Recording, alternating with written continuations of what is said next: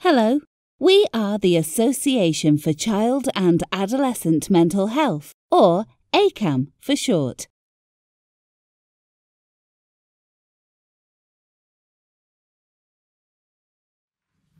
Okay, hi everyone. My name is Lauren Breese and I'm a clinical psychologist.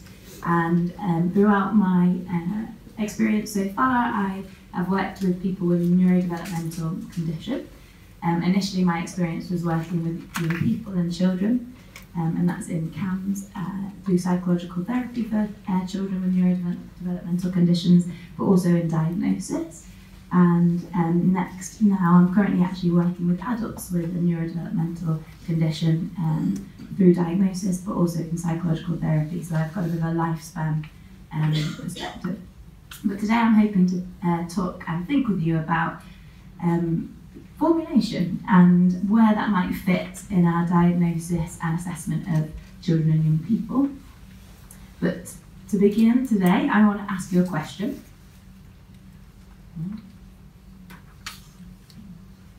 Okay, so could I have a show of hands for the sky is blue? A show of hands for yes. Okay, strong. And a show of hands for no. Okay, so if you have put your hand up for yes, I'm telling you, incorrect. Okay, pause there. What does that feel like? Confusing. Yeah, thank you. Thank you for your confusion. So confusing, yeah. Anybody else feel brave? What did it feel like to be told incorrect? You're wrong. Annoying, yeah. So a belief that you've held for a long time, you've maybe spoken to other people about, you've kind of all of a sudden come to this talk and to be told that you're wrong. Well, yeah, confusing, that's really annoying. I suppose I was just thinking about, well, what that might be like for people to come for an assessment for something that they might have researched online or met other people with a diagnosis of something, and then to be told at the assessment, actually that's not the case. We don't think you meet the criteria for a diagnosis of something. That might be upsetting. You might want to seek another opinion. You might feel confused. You know, there are difficulties there, but how might we explain them? And I think this is happening increasingly, particularly for children with neurodevelopmental conditions. We're often presenting with emotional and behavioural difficulties alongside a neurodevelopmental diagnosis, or perhaps they're presenting with neurodevelopment, so difficulties that might not necessarily meet the criteria for a diagnosis. And so we're seeing these young people in services, and parents or teachers or other people who are involved with the child's care are concerned about a specific diagnosis, ADHD or autism, and they might be quite invested in that diagnosis and feel like it explains a lot. And they come to the appointment after probably what is a long period of waiting, which builds the anticipation, expecting an answer from the person that they're coming to see. And so, we've talked a bit about diagnosis. Diagnoses are useful. They might define the problem in a certain way against a standardised set of criteria. It also then opens up the treatment. So what next? It's a quick reference for understanding people. If somebody has a diagnosis, you might have an idea of what that might mean or what that might look like for the young person, and that's useful. And also, a lot of the time, a diagnosis or having a diagnosis of a neurodevelopmental condition might give you access to the system, so access to CAMS or different services that provides treatment or help. However, there are certain challenges with diagnosis. They aren't kind of providing information necessarily about that individual as a person. So one person with a diagnosis of autism is likely to be different from another person with a diagnosis, the same with ADHD or other neurodevelopmental conditions. They might not take into account the context, well, they don't take into account the context that that person developed in. So what's their social context? What's their relationship context? What's their cultural family context? And a diagnosis or a label doesn't take that into account. it doesn't take into account having a diagnosis what personal meaning those difficulties or differences have, or what the impact is of those differences. And then what happens if difficulties are clearly present for that child, but perhaps they don't reach the threshold, so they don't necessarily meet a certain number of diagnostic criteria that are necessary to receive that diagnosis. What happens if the child needs more time to develop? You need to do some watching and waiting. What happens if there are separate difficulties, or, for example, environmental factors or external factors that are separate from the presentation? So maybe a diagnosis is present, but what about all of these other things that are clearly having an impact and are really challenging for the child or the family, that's just not captured in a label or one certain black and white way of looking at things? Maybe the clinician is unsure. We need more time, we need extra information. Some of the challenges that Mark was thinking about in the challenges of diagnosing. And often people might be hoping for a clear-cut explanation, but that it might not necessarily be as black and white as they might hope. So this is where I'm introducing this idea of formulation, which might be familiar to some of you. And what is a formulation? I like to describe it a bit like a roadmap. So a roadmap of somebody's difficulties, of how they might have developed, how they might have come to be where they are currently, what roadblocks might they have overcome, what challenges or roundabouts might there be on that journey ahead of them. So a formulation is a structured narrative, a story of making sense of somebody's difficulties, how they developed in their context, taking into account social, cultural, relationship factors, what might be keeping them going in the present moment, and what the family or the child is how they're making sense of those difficulties or differences. And it uses psychological theory to kind of understand aspects of the child's presentation. And formulation can be simple, and I'm going to be talking to you about a brief framework that we can use to formulate some difficulties. It can also be complex. There are other psychological theories around different types of formulations that psychologists might use. But something that's really important about formulation is that it guides treatment. So it can help you to come up with a plan in the same way as a diagnosis can. It actually points out potential opportunities for differences to be made. And what I like about formulation, it thickens the narrative of a diagnosis. So it becomes a story that the parents and the children can really engage with, and to explain how their problems might have developed and how they're keeping on going. And it brings together multiple perspectives. So it becomes less of yes, no, either or, the sky is blue, it's not blue. It's a yes, the sky might be blue sometimes, and also it can be different colours.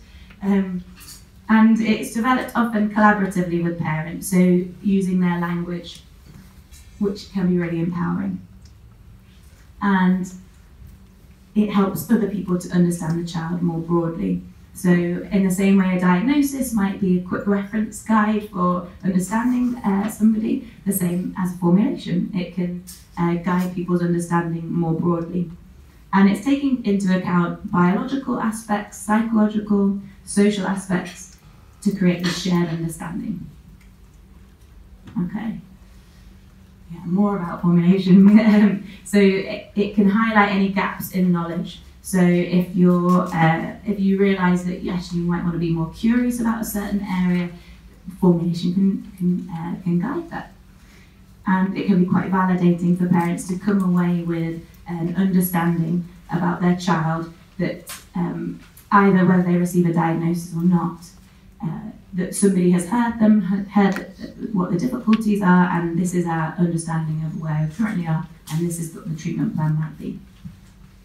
And in my opinion, can be used alongside diagnosis. It can be used as they really go well together. It doesn't have to be an either or. Okay, so just introducing a simple framework to kind of, what do I mean by formulation? And this is a framework that lots of psychologists use called the 5 Ps. Well, I'll go into each P, don't worry. So the presenting, predisposing, precipitating, perpetuating, protective factors. And I like to add in an extra P because I like to come up with a plan. Okay, so this is just a brief diagram of how they might fit together. So what are the past issues? How might they be influencing the triggers? How might they be influencing the current issues? What's keeping things stuck? What's going really well? And what the plan is. We can come back to that. Okay, so to make this a bit more real, I'm just going to be thinking about a quick case study. And imagine you're referred, a 6-year-old boy, referral comes from school. Mum is reporting this child as having angry outbursts and challenging behaviour such as spitting, kicking, hitting, and he has a diagnosis of a language delay. And Mum comes into the appointment, she's very, very stressed. She's really understandably concerned, trying to manage this child's behaviour, really struggling. And she has spoken to lots of people, researched online, she's certain that the child has a diagnosis of autism and just really wants some help. She describes him pushing and kicking other children, having no sense of danger, running out into the road, not discerning between strangers and friends, talking to everybody, and really very tearful, emotionally labile, struggling to follow instructions, and problems sleeping, waking up a lot in the night, very tearful, really kind of hard to comfort. However, when you meet the child, very sociable, very, very personable in clinic.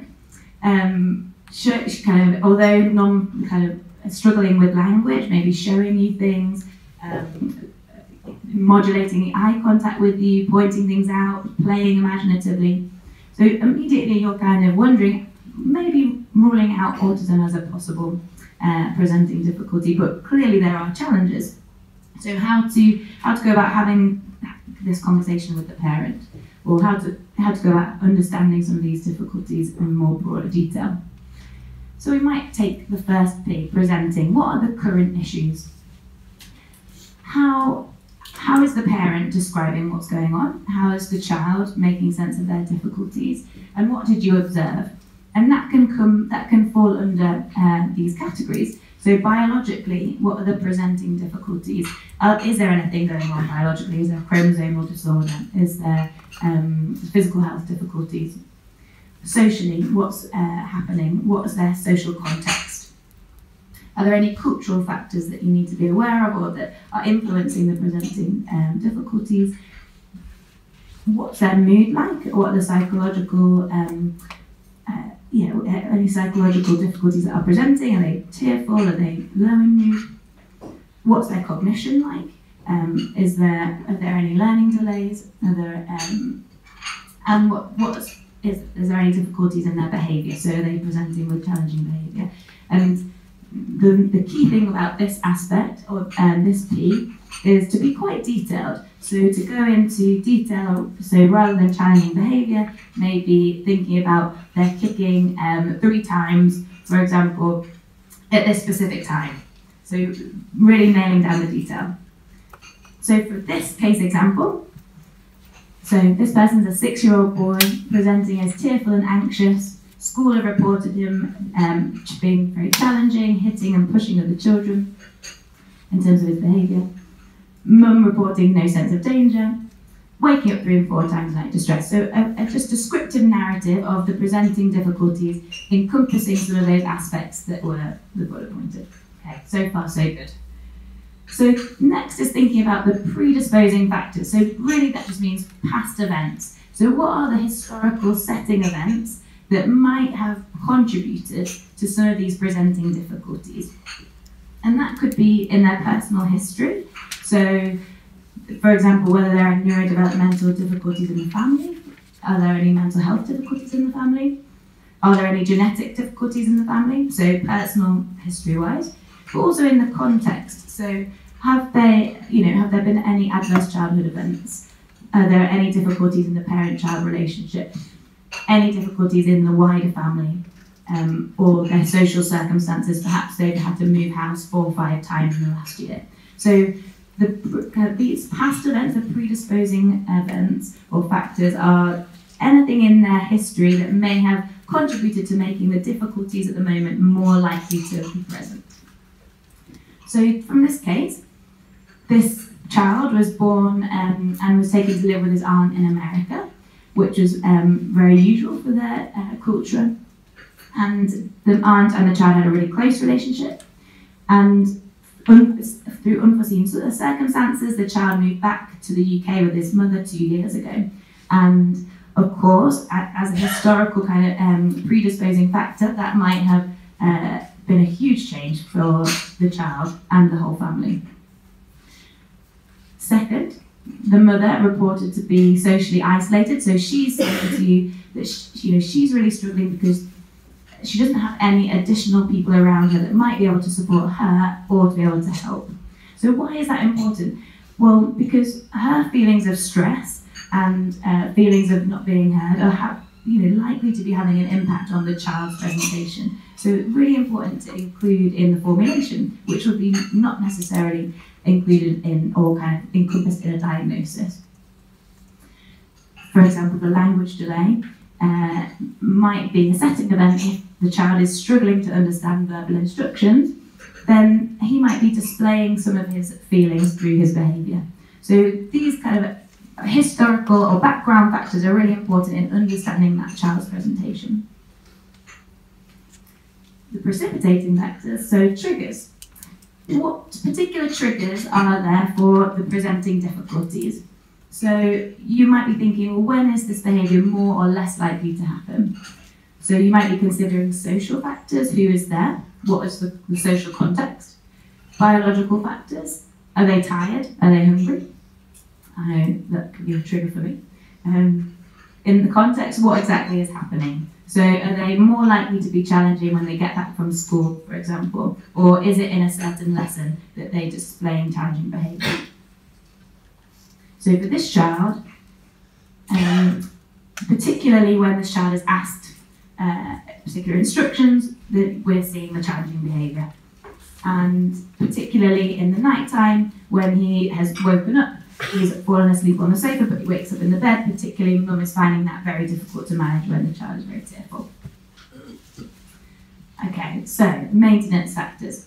So I would say your triggers and maintenance factors are the key areas where you might be able to think about a plan for intervention. So perpetuating factors, what is keeping these difficulties going in this present moment?